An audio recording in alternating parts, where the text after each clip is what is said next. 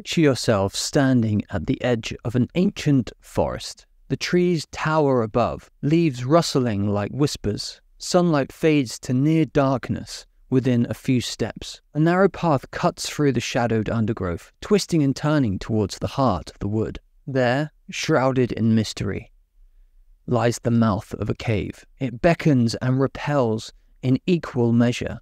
A strange mix of trepidation and excitement fills your chest. Legends speak of untold riches within, more gold than you'll ever need, profound knowledge and wisdom, and magic with the ability to unlock your truest potential. Yet stories also tell of monstrous guardians and perilous traps, just as you do every day. When you walk past the same spot on your daily walk to the village, you consider whether you should take the risk to enter or not. You hesitate, with one foot on the familiar path and the other drawn to the unknown. What truly will you find down there, and what is it that is really holding you back?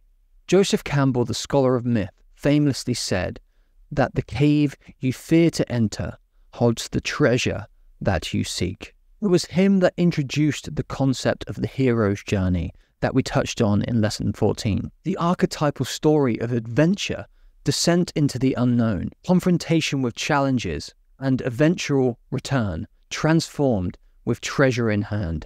The beginning of this journey is always a call to adventure, often into the unknown. And most importantly for us, this call is frequently refused at first.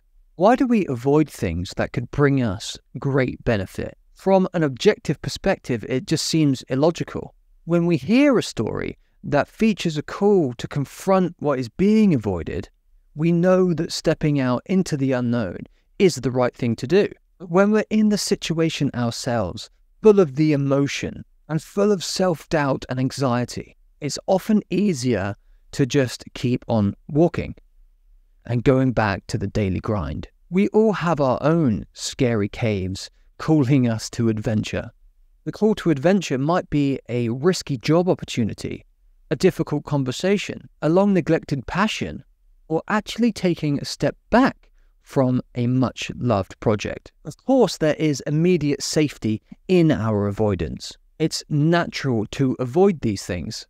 Our survival instincts, honed over millennia, are hardwired to avoid potential dangers. But putting things off and sweeping things under the rug comes at a significant cost.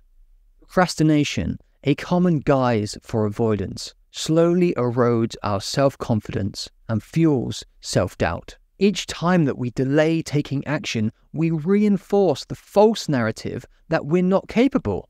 Each time that we delay taking action, we reinforce the false narrative that we're not capable. We miss opportunities, and the potential treasures within that cave remain buried. Worse yet, the longer we avoid, the stronger our fear becomes, making the eventual confrontation even more daunting. Procrastination, in essence, is a form of self-betrayal. It's about choosing short-term comfort over the promise of growth and long-term benefits. Our potential remains unfulfilled and our dreams wither on the vine, longing to be harvested.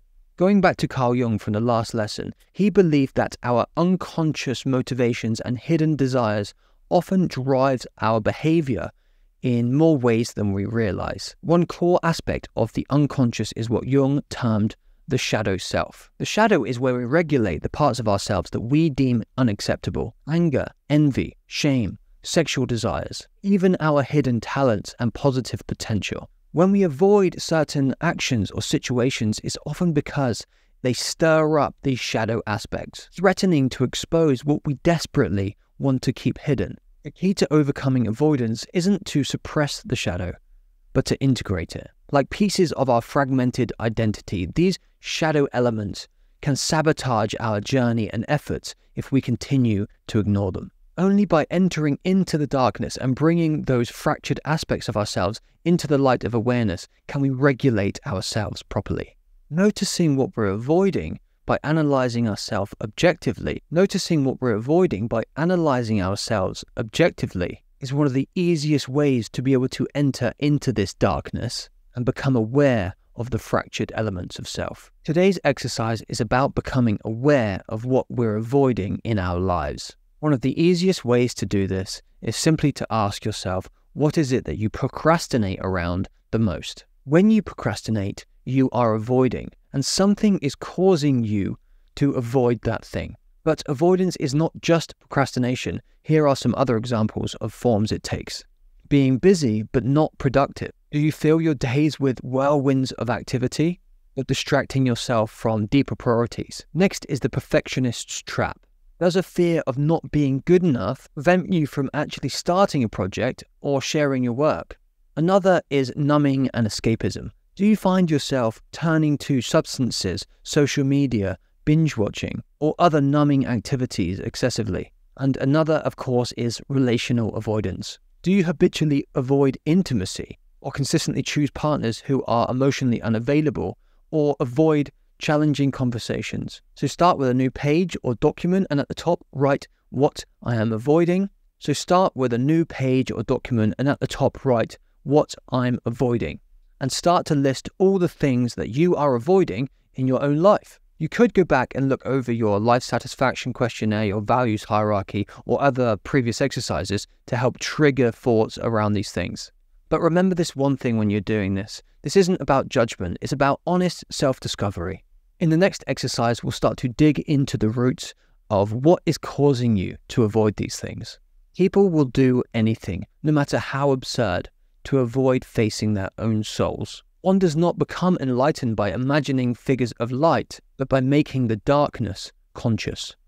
Carl Jung. This quote cuts straight to the core of avoidance. It's far easier to create a whirlwind of busyness or to seek the comfort of distractions than to turn inwards and face the parts of ourselves that we prefer to hide. But true growth, the discovery of treasures within, requires us to venture into this metaphorical cave.